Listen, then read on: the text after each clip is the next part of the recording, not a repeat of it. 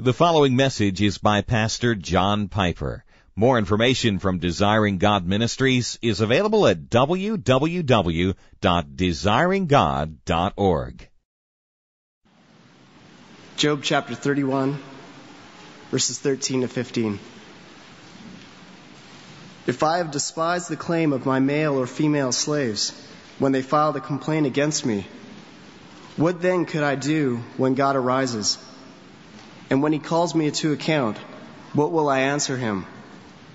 Did not he who made me in the womb make him, and the same one fashion us in the womb? Father, as we begin to turn now toward your word, toward us in sermon, I pray for your help, for me and for those who will listen. We're so keenly aware, Lord, that in a room this size and this varied, there are fathers of unborn children who encouraged girlfriends to get abortions. There are moms who aborted children multiple times. There are those right now in the midst of a crisis. There are people who are very militantly pro-choice and pro-life. And so I ask for your help, Lord, in speaking in such a way that Jesus Christ does not become a politician in this moment, but a Savior. We want to lift him up. He's not a Democrat and he's not a Republican. He never will be. He's the Savior of the world, King of kings and Lord of lords. And he's full of compassion and slow to anger, abounding in steadfast love and mercy towards all who call upon him. Make your Son known, Father, I pray. Glorify him. He's come to be our teacher, our helper, our forgiver, our justifier, our strength, our treasure. In his name we pray. Amen. These are amazing times concerning the unborn. Very different from the late 80s. Are they not? If you'd been here in the late 80s, you would have seen us getting thrown in jail over and over again and sitting in front of Planned Parenthood time after time over in St. Paul, where in 1999, 2,916 abortions were performed. We sat in front of Meadowbrook Clinic, which didn't used to be there, but right now is 5 blocks from this church, where almost 30% of the abortions done in Minnesota were done. 1999, 4,117. We sat in front of Midwest Health Center, which used to be in that building and now is at 5th and Hennepin, where 2,462 abortions were done in 1999. We sat in front of Mildred Hanson's. In fact, we sat in Mildred Hanson's hallway, 24th in Chicago. 1,418 abortions, 1999. We marched time after time in front of Robbinsdale Clinic. 1,830 abortions in 1999. And now things are so quiet. But don't be deceived. Don't be deceived. Disease and healing spread quietly. Both. Disease, cancer, spreads quietly. Doesn't make any noises for a long time. Antibiotics, healing disease, spread and do their work quietly. Hardly know anything's happening, and then suddenly you're not coughing anymore. Do not be deceived that times of quiet are ineffectual times. Do nothing times. Nothing happen times. That's not the case. Great cultural shifts, both for good and ill, happen quietly. Great things can happen through revolution. Look at the Philippines yesterday. And great things can happen quietly. Thousands of conversations, thousands of sermons, lectures, prayers, books, films, billboards, speeches, statutes, experiences, scientific disclosures, medical events. Like Tom Steller loves to say, when you pray, nothing never happens. Doesn't matter what it looks like. When you pray, nothing never happens.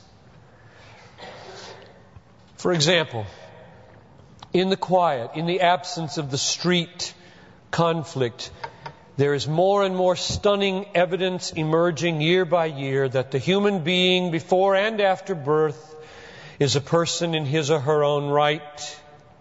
You see it medically, you see it legally, in some unbelievably contradictory ways.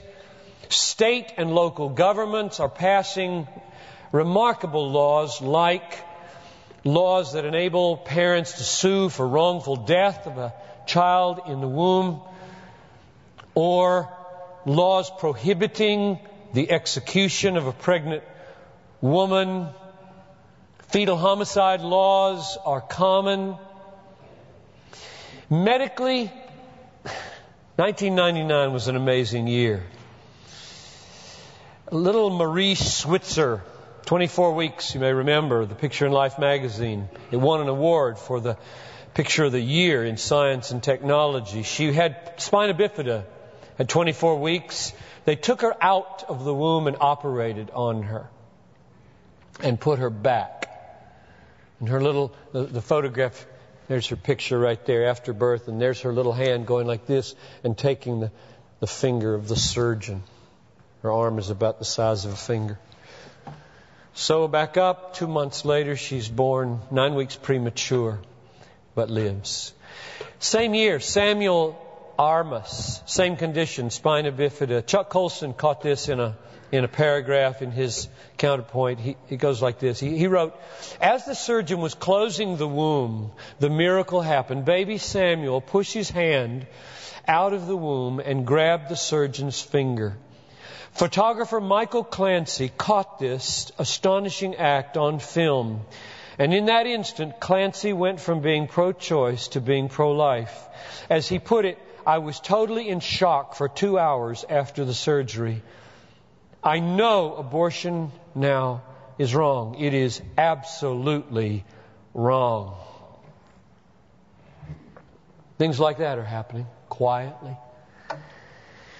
Now, of course, alongside things like that, there is the horrific fruit of 30 years of minimizing the worth of helpless unborn life. Fruit like physician-assisted suicide law, the only one in the world, the only one in America, in Oregon now.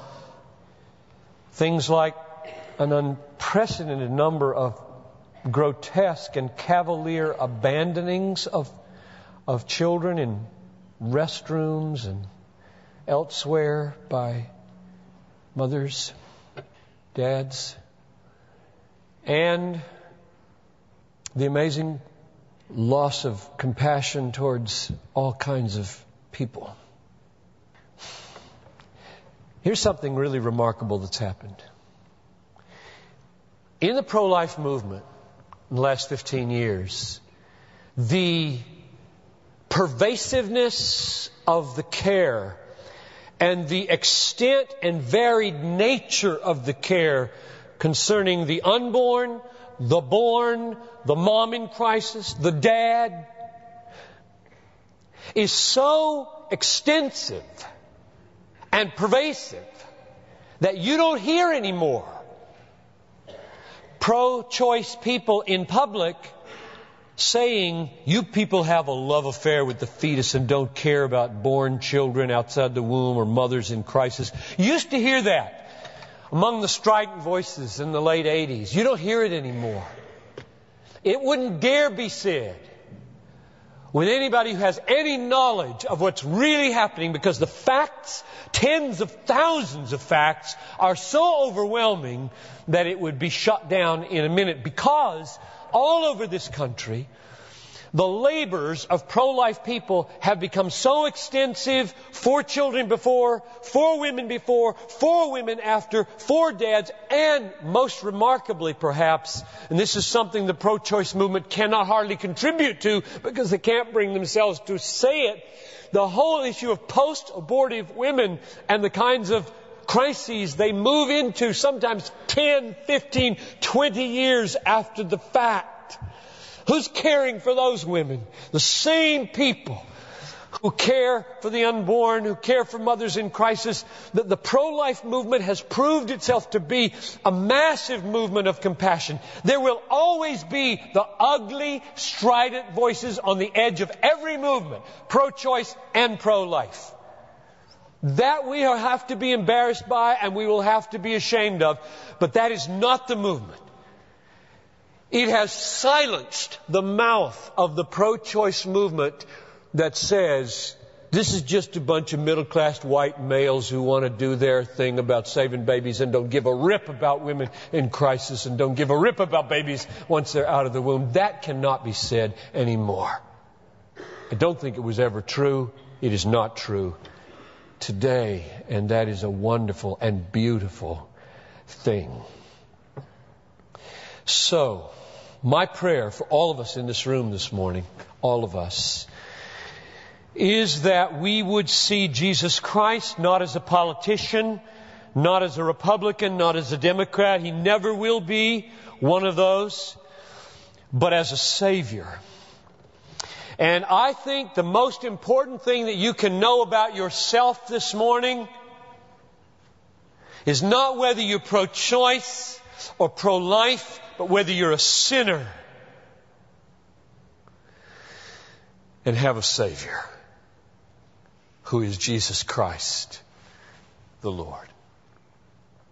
Jesus Christ in the church is to be lifted up as a Savior of sinners. And there is only that kind of people in this room. That's what we do in this service. That's what we do with our lives. We lift up Jesus Christ as a Savior. Christ Jesus came into the world to save sinners, 1 Timothy 1:15. He came to give His life a ransom for many, Mark 10:45. He came to bear the wrath of God in our place so that we could be accepted and justified. He came to perform and be for us a righteousness so that in Him God would look upon us sinners as acceptable and loved and forgiven. That's what Jesus Christ is in the world for, and that's what His Spirit is doing in the world today. But I speak mainly to believers here. Not only, but mainly. And God's purpose for believers in His Son is that we would become in attitude and practice what we are ideally in Christ by faith according to His righteousness. In Him, God sees us as His Son, perfected in Him, acceptable in Him, forgiven in Him. And now our business is to become that way in life, with mouth and hands and feet and attitude. To become Christ-like as we have become fully and perfectly Christ-like in Him and thus acceptable to the Father through faith alone. That's what we are to be and become. And at that point, it's very crucial that we realize God does care about the unborn. He does. And the born. Male and female. Mother and father. Temporal and eternal life. Eternal life is more important than temporal life.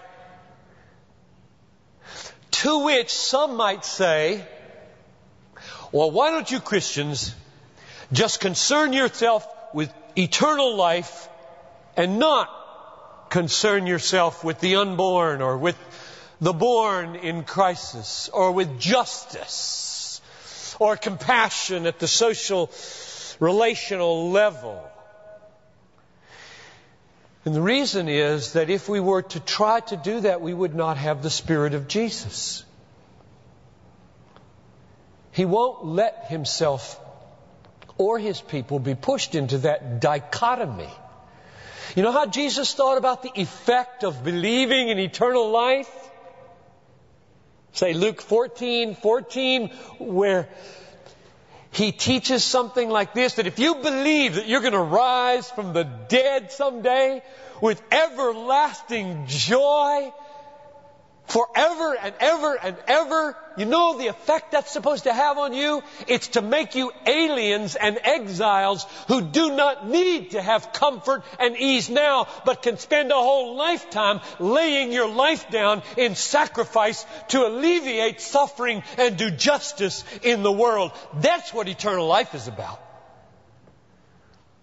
There are so many professing believers who say yes, yes, to the gift of eternal life and go home and watch television. Wasting their precious life.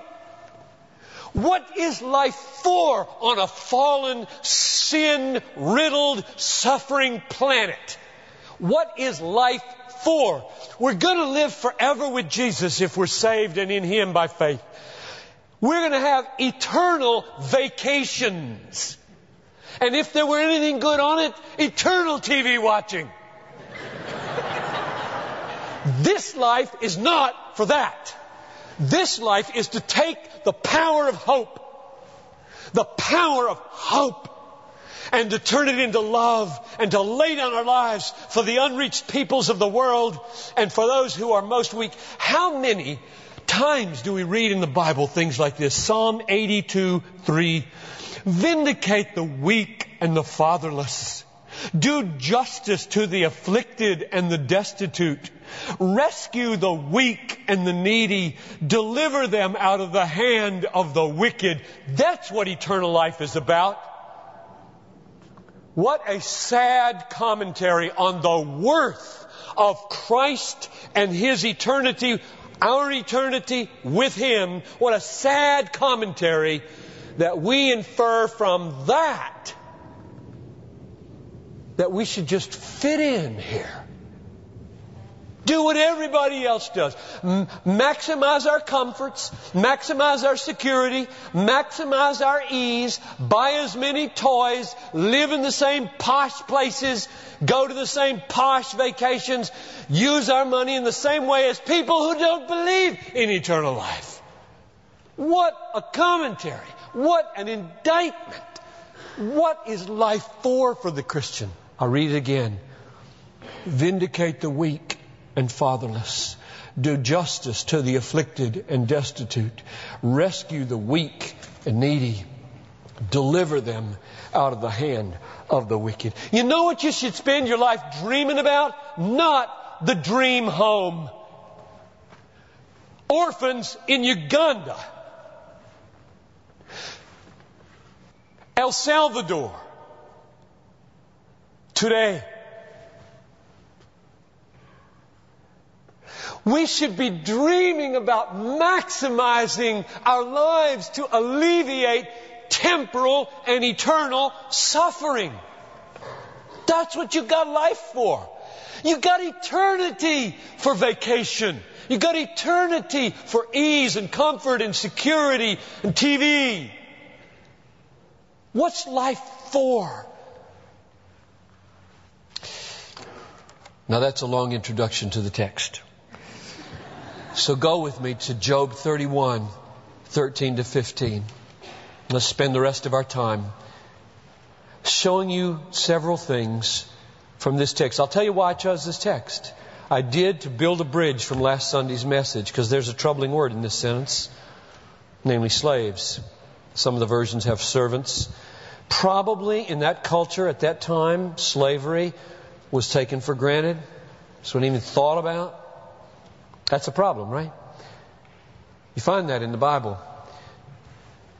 And on Wednesday nights, as I deal with this issue of racial harmony and diversity, we got to come to terms with our own horrible history in this land, and the way books were written by Christians to justify slavery from the Bible. And what are we going to say and do about that? So here you have Job, most righteous of all men, and he's got slaves, it looks like. Well, in advance of those wrestlings on Wednesday night, let me say this. What I find repeatedly in the Bible, even in the midst of the very texts like this one, which seem to just kind of take it for granted that they're there, seeds being sown that explode the very reality of slavery. In other words, the triumph over the injustices of person owning. Those seeds that triumphed over that were sown in some of the very texts where person owning seemed to just be the cultural norm. That's what you have here. I looked in a whole bunch of commentaries on this, though I already saw from the text what I thought I should say. And 3 of them said what a stunning ethical statement this is in that culture about the rights of slaves. Let me read it with you again. If I have despised the claim of my male or female slave, when they filed a complaint against me, what then could I do when God arises? And when He calls me to account, what will I answer Him? Did not He who made me in the womb make him, the slave? And the same God, the same one, fashion us, Job and his servant, in the womb? Now notice, Job says, if I ignore or despise the grievance of my slaves, my servants, God is going to call me to account. What's at stake in verse 13 with the claim of the servant is a God issue. God is at stake. Job in verse 14 is concerned about what God's going to do to him, what God's going to say to him because of the claim that his servant has on him. This right here is a basic major point about what it means to be a Christian. To be a Christian is to come to know that in Jesus Christ, under God Almighty, in the hope of eternal life, with the forgiveness of our sins, in all of this, everything in life has to do with God. So you're at work, and one of your employees writes you a note and says, it doesn't seem right to me that we should... And your thought there should not be merely, oh, we got to fix that, or mouthy. Your thought should be, God. I give an account to God for how I treat my employees. I give an account to God for how I respond to grievances that my employees have. There is nothing in this world that for the Christian does not have to do with God. Everything has to do with God. That's what it means to be a Christian. To come to terms with God in how we treat people at every juncture of our lives, whether in the car or at the office or at home or in the neighborhood. Now, question, what is the basis of Job's sense of helplessness and guilt and fear before what God's going to say to him if he despises or neglects the grievance of his servants? And verse 15 gives the answer to the foundation of this fear. It says, did not He, only God, who made me, Job, in the womb, make him, the slave, and the same one fashion us in the womb? I want you to notice 4 things from these 3 verses. Number 1, Job traces the rights of his slaves back to the womb. And what is happening to a person in the womb under the work of God. What we were in the womb is the ground of our inalienable rights. That's what I see. Job recognizes his slaves have a right to ask and to express grievance. He fears that God will call him to account and punish him if he neglects or ignores or despises those rights. And then he grounds it in verse 15 with, don't you know what was happening in the womb? When a slave was being made by God and a master was being made by God, one God. That's the first thing to observe. Job traces his rights, the rights of his slaves, back to the womb and what they were becoming in the womb. Second thing to observe, he sees a fundamental equality between him and his servants.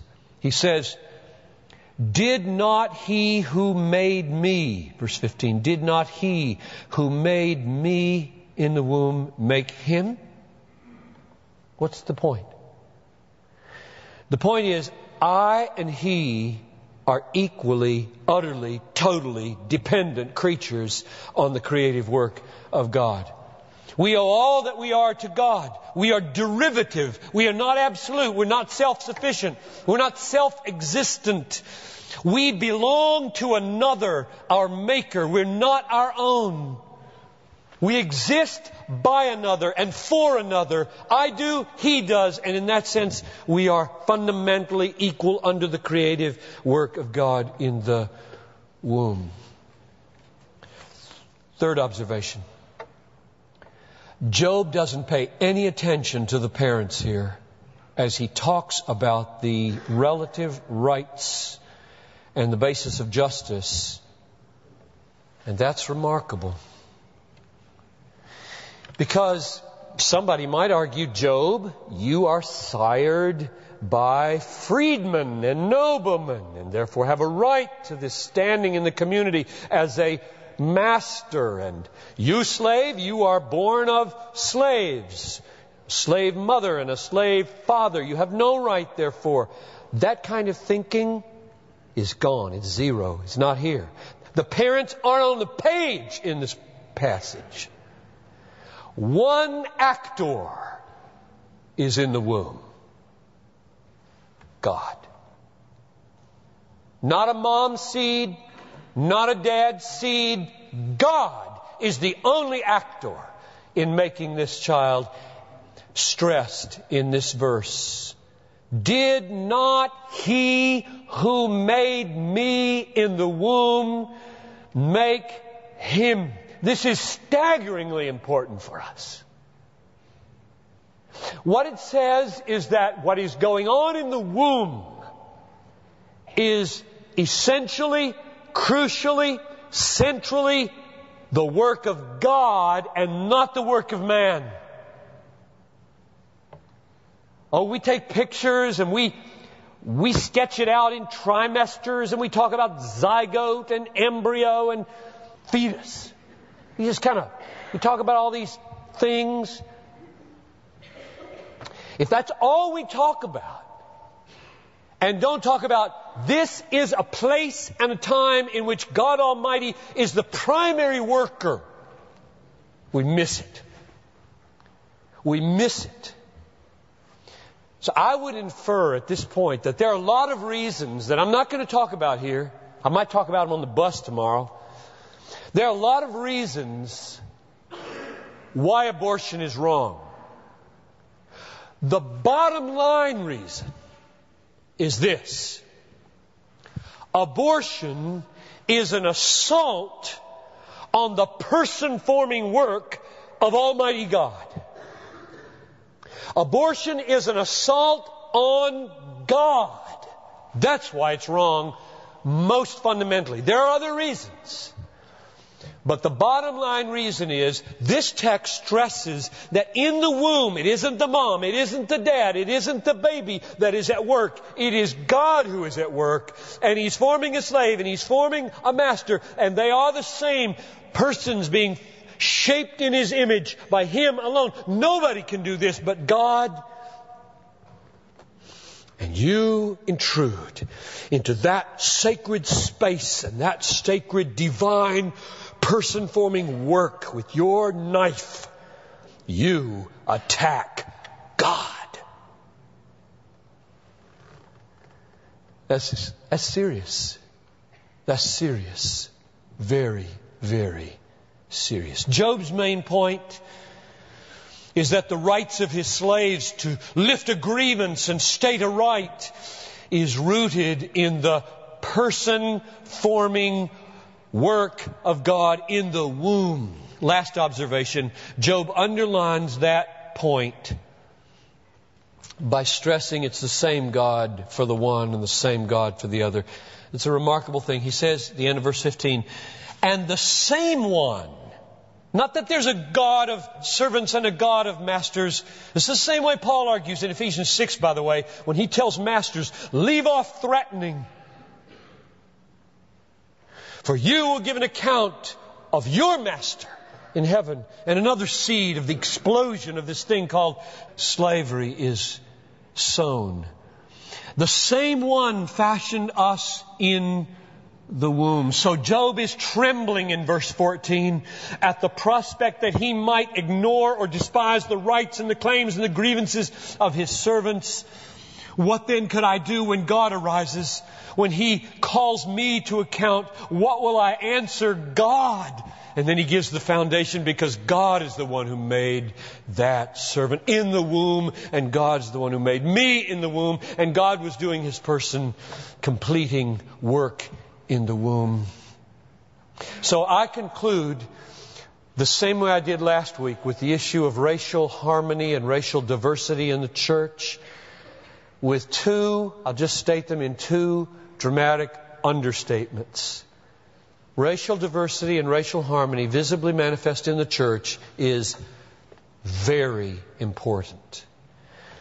And advocating for and working for and doing all we can to protect the life of the unborn and to care and compassion for moms in crisis and dads in pain is very important. To put it mildly. So I close with these few suggestions for what you can do when you walk out in a few minutes. Number one, pray that God will deliver children and parents and doctors and nurses and culture from the assault on God. Number two, think about joining and pray about joining the Sanctity of Life Task Force at Bethlehem. Talk to Kenny Stokes or the Gaetanos whom you saw here at the front or others. Number three, volunteer at a crisis pregnancy ministry where the whole range of needs are met for women and children. Volunteer to counsel lovingly. We have people that are down there on the sidewalk regularly, and so many good things happen. Number four, and this one I say is an extraordinary prayer that I have, and I don't know whether God will honor it, but I've prayed it for years, especially when I used to walk in that medical building, because I have a ophthalmologist who sees me down there and used to have a doctor. And I go in there once a year or so, and I know that the Meadowbrook is up there on that floor, and I look at these empty offices on the first floor. They must be pretty expensive. Glass around them. And I dream, why don't one of you who's not real happy with what you're doing with your life gather some people around you and create a full service, compassion-driven, pro-life crisis pregnancy ministry and house it on the first floor of that building there, so that as all the women, about 16 a day, every day of the year that they're open, go up to the 6th or the 9th floor to have their babies killed. Don't see an ugly, torn apart baby or hear a loud, shrill voice, but see a big red heart and pictures of moms and babies and people of all races in that office and say, looks kind of welcoming, it looks tender, it looks hope-giving. And who knows but that not by anything ugly or loud or vicious, the 6th or the 9th floor would just go out of business. Because the women found another way to deal with the impossible situation. It just looked impossible. And Christians who always know God has a way found the way with them. And the way wasn't abortion. It was adoption, or it was keep the baby and raise it with love, or whatever. Would you dream about that? We need one in this neck of the woods. Number 5, consider adoption. It's rampant in this church. It's wonderful. So is having babies rampant in this church, which is also wonderful. 6, speak out in conversations and be patient and compassionate and intelligent. If you say, but I don't know anything, I don't have any intelligence about this. Well, that leads me to number 7, and I'm done. The best way to become a passionate, intelligent speaker about these important issues is to read passionate, intelligent books about these sorts of issues. Read David Reardon, Making Abortion Rare. His goal is not first that it become illegal, but that it become unthinkable. Then consider a history of the movement, history of the pro-life movement from the 1st century to the present, Third Time Around by George Grant. Or, newest of all, just out a month or 2 ago, a new expanded edition of Pro-Life Answers to Pro-Choice Arguments. Randy Alcorn, I love this guy, laid his life down in the late 80s. He's still living on minimum wage so that his wages can't be garnished. He's got so many liens and suits against him. And all of it love. He's not a strident, ugly person. He is one loving, caring person. We'll have him come sometime and talk about his experience. And then last of all, this is both a kind of assignment and a wooing. This book is written by John Enzer, a student of mine 25 years ago at Bethel. I did his wedding, went into the ministry. It's called Experiencing God's Forgiveness, foreword by John Piper.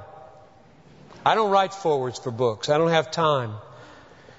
But when John, my student, my friend, sent me this manuscript, John today leads and oversees 5 crisis pregnancy centers in Boston called A Woman's Concern.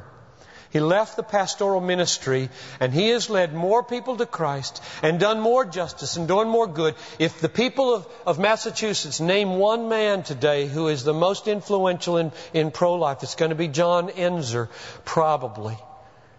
The same age as many of you. When he sent me this manuscript and said, "What do you think?" I said, "Let's get it published." Nav Press did it. And I want you who are guilty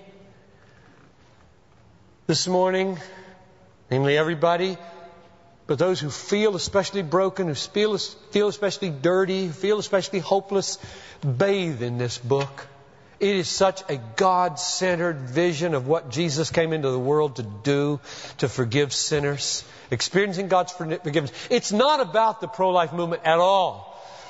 Some of his stories, because that's where he learns all about forgiveness, is because he offers it so well, is taken from there, but it's just a rich, good, Bible-based book. So, I'm done, and I would just extend to you now, not only that you read about forgiveness, but that you right now receive it. 1 Timothy 1:15, it is a faithful and true saying that Christ Jesus came into the world to save sinners, of whom I am chief. That's the message I want to leave you with. Jesus came into the world to save sinners. Pro-choice sinners, pro-life sinners, Republican sinners, Democratic sinners. He will not be labeled. He will not be typed. He will not be politicized. He will be the Savior. He will be the King over all kings of all nations. We are aliens and exiles here, we Christians. Beware of political partisanship, Christian. You belong to Jesus and to no party. Let's pray. Father in heaven, I pray that Christ would be exalted now in this room and in the lives of these people, and that those who are without Jesus would see Him way above the partisan concerns of American political and social life, triumphant for centuries, coming someday in glory, gathering His people from every nation, establishing justice and peace on the earth forever and ever and ever. And may Christians join in faith in Christ to lay down our lives, Lord, for moms and dads and extended families and the unborn and the born. Oh God, give us a vision, I pray, that keeps compassion and conviction together. Don't let us be rent asunder. Why don't you stand up for a closing benediction? Receive a benediction like Talitha receives it at night, my 5-year-old. And you keep your eyes open. She's always laying there looking at me like she should. And I put my hand on the side of her face, and I say, the Lord bless you and keep you.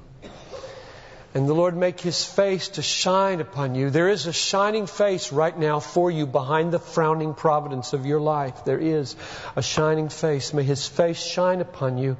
And may His countenance, and when I say that big word countenance, she puts her hand up on my hand, pushes it down, says countenance. May His countenance rise upon you and give you the fullest possible peace and shalom imaginable, no matter what you have done. And all the people said, Amen. You're dismissed. Thank you for listening to this message by John Piper, pastor for preaching at Bethlehem Baptist Church in Minneapolis, Minnesota. Feel free to make copies of this message to give to others, but please do not charge for those copies or alter the content in any way without permission. We invite you to visit Desiring God online at www.desiringgod.org. There you'll find hundreds of sermons, articles, radio broadcasts, and much more, all available to you at no charge.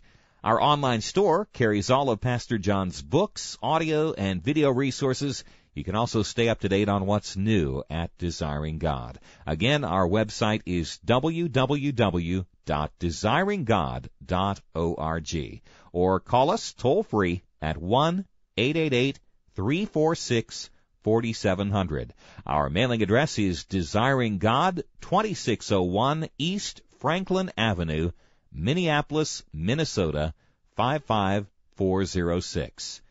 Desiring God exists to help you make God your treasure, because God is most glorified in us when we are most satisfied in Him.